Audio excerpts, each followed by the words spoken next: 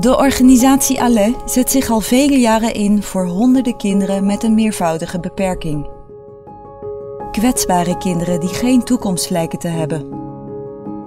De bedden in het ziekenhuis van Aleh zijn oud en voldoen niet meer aan de huidige standaarden.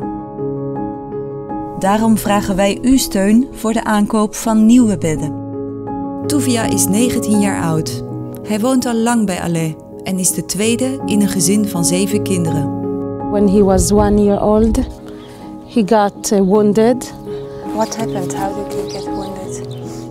He went to sleep and he fell asleep on the blanket, and I thought it was cold. I put my coat on him that he will be warm, and he put his head into the sleeve, and he didn't have how to breathe. Toen ze hem in die toestand ontdekten, werd Toevia onmiddellijk gereanimeerd. Maar het was te laat. Zijn hersenen waren al onherstelbaar beschadigd door zuurstofgebrek. But he is also a very, very strong kid. No one thought that he will live such a long time. He's fighting and he's trying to do things. And even though ההתקדמות שלו is slowly. Progressing. Yeah, but a very, very, very... What kind of things? He can move his tongue, and it's very hard for him. And the teacher can say 10 times, Tuvia, please, move your tongue, tell us good morning. And you can see him really, really trying hard. And after 5 minutes, you will wait, and then he will move his tongue and say good morning with his tongue. And it's very nice to see it, and I'm proud of him. Do you think he is happy in Aleh? Could you see that? He couldn't be happy more than he is now in another place. That's what I'm sure. For these kinds of children, it is so important that the people they meet every day are people with hope and with happiness and they believe in the kids. Aleh zet zich in voor ernstig meervoudige gehandicapte kinderen in Israël.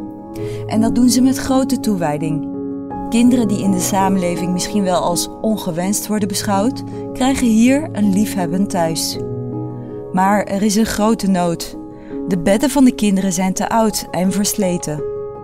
De aankoop van nieuwe bedden is kostbaar, maar noodzakelijk. De kosten bedragen ongeveer €2700 per bed en er zijn maar liefst 86 nieuwe bedden nodig. Generaal-majoor Doron Almog diende jarenlang in het Israëlische leger. Zijn zoon Eran, die een ernstige handicap had, was voor hem de reden om met zijn legercarrière te stoppen en zich volledig in te zetten voor zijn zwakste medemens. I fly to Entebbe to rescue 105 Israeli hostages, and my son is hostage. Is here, like saying, my dear father, I'm here. I'm skin from your skin, blood from your blood, flesh from your flesh. I'm here. Will you save me? Will you fight for me as well? They are the purest in our world. They never did wrong, they never harmed, they never killed, they never hit, they never cheat. They are the purest people on earth and the weakest. They are here to test us. They are here to test our humanity.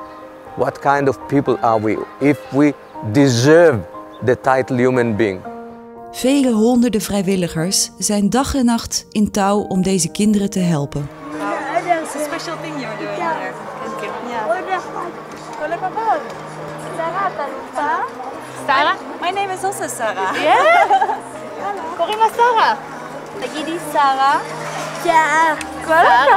את יודעת שגם לה קוראים שרה? הנה היא פה. את חברה של כל מי שקוראים לה שרה?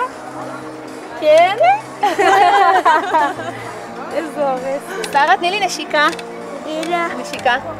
וואי, איזה כיף לי. Can I also have a kiss? את רוצה לשרה גם נשיקה? וואי. גילה. הנה גילה כאן. Christenen voor Israël wil, samen met u, juist deze allerzwakste kinderen steunen. Helpt u mee om blijdschap te brengen in de levens van deze kinderen? Alvast hartelijk dank.